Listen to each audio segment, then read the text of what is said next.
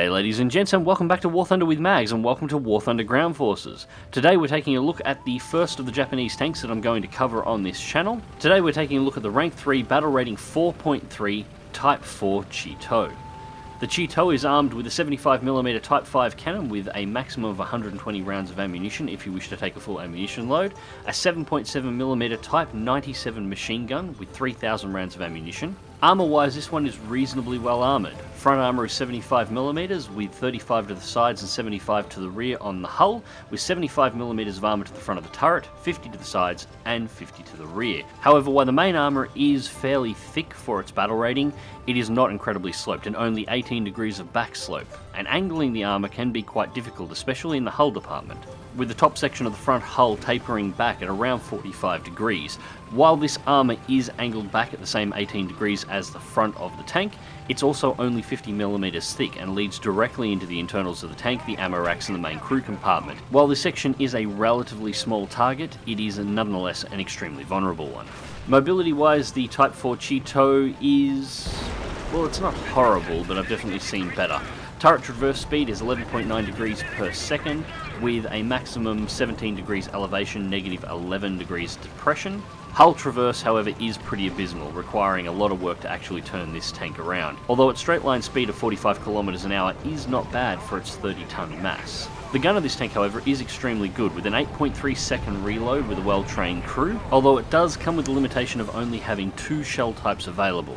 A standard HE shell, which, as with most HE shells on a 75mm gun, is really only situational, good for dealing with self-propelled anti-aircraft guns, not particularly effective on anything else. And the Type 1 AP HE shell, which will be your primary and sole choice of main ammunition.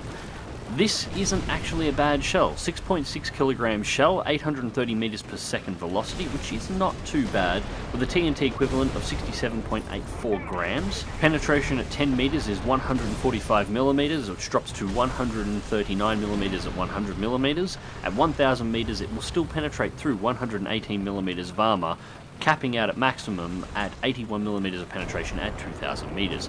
These are reasonably good numbers, especially considering the battle rating of the tank. As a general rule, I'm pretty happy with this tank's gun. It has allowed me to deal with anything that I have faced at its battle rating without too much of an issue, and have actually managed to up-tier this tank into 5.7 matches and still been extremely effective in it. The catch to this tank, of course, is the armour and its agility. If you get flanked in this tank, it is extremely difficult to turn around in order to face your enemy.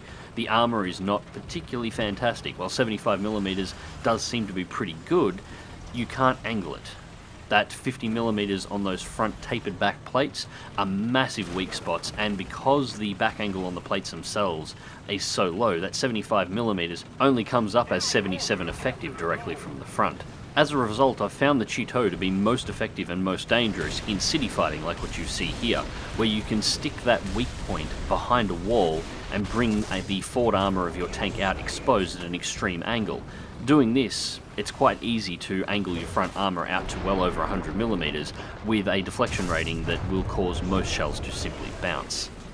Now, I'm going to be honest, I don't exactly know what happened there with that KV-1. That shell should have gone straight through the side armour of that turret at that range, but that's alright, it had absolutely no problem getting through the hull armour.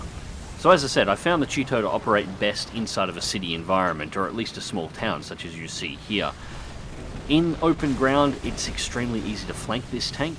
T-34s will get around this with no problems at all and dig at the side armour, which is extremely vulnerable, and from long ranges, you sort of have to angle your front armour, otherwise you're going to get pinned directly through the front. But doing so does present an extremely vulnerable weak spot on those front corners, which is nowhere near as hard to hit as you may actually think. While the targets do appear to be small, it is worth remembering that this tank is actually bigger than a KV-1. And a sneaky Cromwell makes his way up from the centre cap point. He's busy checking the right hand side and doesn't spot us sitting in there. One shot disables the guns, second shot sets the engine on fire and disables the tank. I moved back here for a little bit because I thought he was going to actually get a shot off out of the gun, but realised he's replaced the gunner, but the gun itself is still disabled, so we'll just roll forward and put one straight through its side to finish it off. So once again, securing the A-cap and beginning our circle around, looking for additional targets at this point. This seems to be a hot spot. The match itself is not going particularly well at this point. With the B and C caps both under enemy control at this point in time, A is all we have. So my first goal here at the moment is just to make sure A stays defended, and then my plan is to push out and try and get to that central cap point and take it as well. We do have a lot of tanks still floating around at this point, however. You can see them on the map, but it looks like the first wave has been taken out. We've got a lot of respawns that are starting to move their way in. The central cap does seem to be the focus of an attack. So it was at this point that I decided I'm going to head to that central cap point and put my gun into the game as well. As I said, the gun in this tank is kind of fantastic. I really do like it. But of course, assuming that the A cap was secure was my biggest mistake. Almost as soon as I clear the cap point, it starts getting decapped. Now at this point you get to see the lack of agility of this tank. It's alright when you're just turning left and right, which is why I continually circled the mosque in the centre of this particular town, and didn't actually try and turn around. Once you actually have to reverse your direction of travel in this tank, the traverse on the hull is really not all that good. It's okay while the tank is rolling forward, but turning it around on the spot at lower speeds is a pain, and it doesn't turn particularly tightly. So our friend in the Chi-Nu appears to have spotted a target. This guy was actually a bit of a legend. He paired up on the back of my tank and followed me around for the rest of this match. And we have a T-34, and goodbye T-34, but I did see what looked to be a Panzer IV crossing over around the back of the map, sitting in behind the mosque. So we'll just continue straight through, cut down around the side. He should have his turret looking towards the rear. See if we can get a shot into his front plate. Nope, he's looking in our direction, but no matter. Straight through the front plate, execute the crew, and there is our next kill. So once again we have re-secured the position and we are recapping, and things haven't changed much on the rest of the map. The enemy team still secures both the B and C caps, they're still holding them down, and I still want to get over to that central cap point and see if I can give some assistance in actually taking it. So I'm just getting ready to roll out again, and that's when this cheeky little bugger shows up and manages to take out my gunner before I can actually get the shot off on him, and he backs off. So quickly drop an artillery strike. It looks like he backed up around those buildings. So I'm going to dig in here just in case he decides to poke his head back out and have another crack. And while I'm here, since I'm in the cap circle anyway and I've just lost a crew member, time to use that crew member replacement option and actually replace it just in case I need it later. And it looks like our team finally got it together and managed to take the central cap point. So now it's 2-on-1, we're finally starting to dig down the enemy team's points. Unfortunately, the artillery strike didn't seem to hit anything. Taken out a lot of buildings and made a lot of noise, but has done very little else. So I'll just hold position while I'm replacing the crew member, because, well, I don't really have much of a choice anyway. And then it's time to go looking for him. Now that looked like a ZUT-37. Light tank, but a reasonably good gun. Can penetrate my armor without too much of an issue. So I'm not going to go straight up around that corner. I don't want him to get a clean shot into the crew compartment. It could mess me up in a real hurry. So I'm going to take it down this side alley and start smashing my way through these gates and see if we can get around on his flank.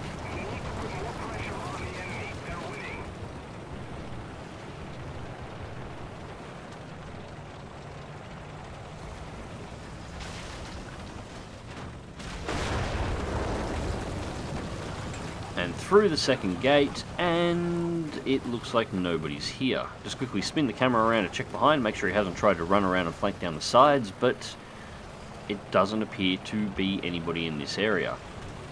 So we'll roll up first and quickly check down the bridge, then check to the left-hand side and see if we're still down there. Nope, we're clear. And for a second I thought he was going to drive straight out in front of me, but no, it's the Chi-Nu coming to check the bridge too, and he's gone around the back way, so the little bastard's disappeared.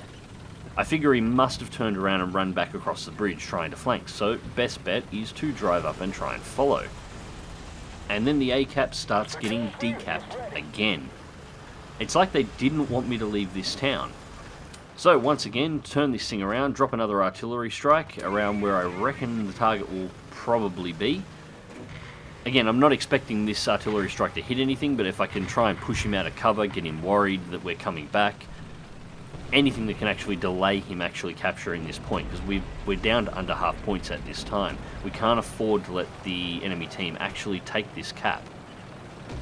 The Chi-Nu is going up to the left, come down through the path that I opened up by smashing down the gates. I'll go the direct path into the central circle.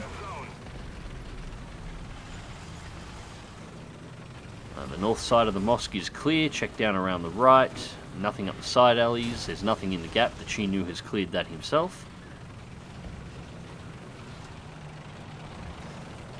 And it doesn't look like he's down around the immediate back of the mosque either, which means he's in the southern part of the circle, in amongst the buildings somewhere. And he's just left the circle because we're now capping it back. Now, there's 2 points where you can sit inside of the circle in cover. One of them is over here, and the other one is back in the opposite direction. Swing down here, and I can't see anything from this point. So I start turning the tank around to head the other side, but the Chinook fires a shot and takes out a Cromwell. So there was one just hidden up around the corner, right near where I was, that I couldn't see. Luckily he was around a spot, otherwise I could have potentially been flanked there. So with the A cap secured again, it's time to start heading out again and heading towards the B point in the central section of the map, as we have lost that cap point. Thankfully we do have somebody over capping C at this very moment. At this point it's very important that we try and take all 3 cap points. Even controlling 2, we're so low on points at this time that the enemy team still has a chance at winning, even controlling only a single point. I wouldn't actually call this match at this time. So, I could go by the gate to my left. I decided to go by the gap to the right. As you'll notice, the front of the tank is covered in bushes in order to try and camouflage it a little bit, because it is a massive target, and there is a lot of bushland out here. So if I can get the tank out and amongst the scrub, it should be slightly harder to detect. And then we see a Matilda making its way in. Now I fire the first shot, the shot misses, the Matilda just keeps going. I don't know if he was unaware of the fact that he just got shot at.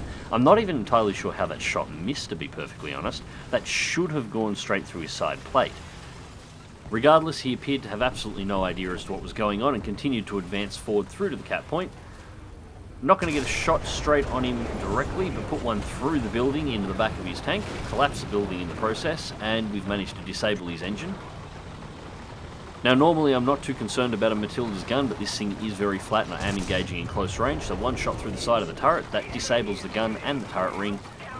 Rotate through on the reload and straight into the side hull, and execute the Matilda. But as you can see, once again the A cap has been decapped and is currently being capped by the enemy team, so there is somebody in the circle. So once again we roll back to the cap point to see whether or not we can ferret them out and remove them. So quickly check up through the gap to see whether or not we can see the target, and sure enough there is the ZUT-37, one shot straight into the side, and that is him removed from the match again, my 5th kill, double strike award, and back into the cap circle again. Once again to recap A. I swear, the enemy team did not want me leaving this cap circle. Thankfully, we're now taking back A, and it looks like our forces have managed to take the B cap as well, and is currently in the process of capping that, so we've managed to take 3. With 3 caps down, we can drag their points down so quickly that we now actually have a chance of winning this one. I am, however, keeping an ear out. I'm hearing a lot of engine notes. There's a lot of aircraft in the air at the moment, and not all of them are friendly, but nobody appears to be coming here at the moment, so I don't need to make a mad rush out of the circle to look for cover.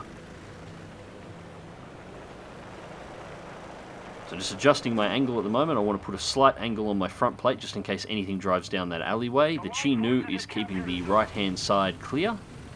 And now A cap as taken, we're going to advance out. Looking at the map, the central point, we are starting to progress beyond the B point. It looks like the C point also has tanks just on the north side, so we've managed to push them back towards their spawn points on that side. I need to do the same thing here. If I can get up far enough to prevent them from even crossing the bridge, the A cap will stay secure. Because to be quite honest, at this point I was really getting sick of capping A over and over and over again. Not that we particularly had to worry. As it turned out at this point, there was only one T-34 remaining on the enemy team. They did have 7 players total still up, but 6 of them were in aircraft, circling around trying to attack, and most of those were in fighters that really didn't have the capability of dealing with any of the tanks that were on the ground. From this point we simply rolled towards the cap points. The T-34 was found trying to sneak its way back into the central cap point again and got popped by one of the players defending over there. The match did last for another couple of minutes, but outside of that T-34 getting popped trying to get into the cap point, there was no real additional action on the ground. The rest of the fight happened in the air while we were waiting for the cap points to drop down. So anyways, let's go through to the results. So results for the match. 4th place on the team with 5 kills, 1 assist and 5 base captures. This was a particularly high scoring match. If you have a look, there was only 5 members of the team that didn't score over 1,000 points. We got Tank Rescuer X1, 1 shot, Professional X5, Shadow Strike Streak X3, 2 multi-strike awards, and a 4 base capture streak, 48,425 silver lions, with 4,793 vehicle research points and 3,716 modifications research points. This of course almost completed my research of the M24 and unlocked the engine on the Cheeto. Now having said that, since this point I have completely spaded the Cheeto, and it doesn't get much better. The engine does help improve its acceleration to top speed, but its overall speed doesn't change that much, and it still has that poor low speed traverse on the hull. It's still quite fine at high speed maneuvering, but low speed traverse is definitely a weak point of this particular tank. That being said, the Cheeto is the first Japanese tank that I've unlocked that I think I truly like. I actually really like the turret being slightly off-center on the tank. I think it gives it a little bit of character.